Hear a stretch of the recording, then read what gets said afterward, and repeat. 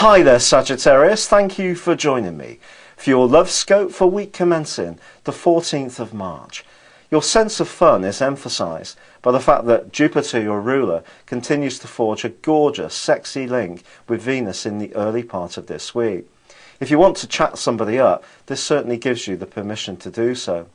But there is the unpredictable presence of Uranus now in your sector of love, and you can't really take anything too much for granted. And then later this week, Saturn does go face to face with Mercury, and the suggestion is that if you're in an existing relationship, you and your partner need to agree on what the future holds between you.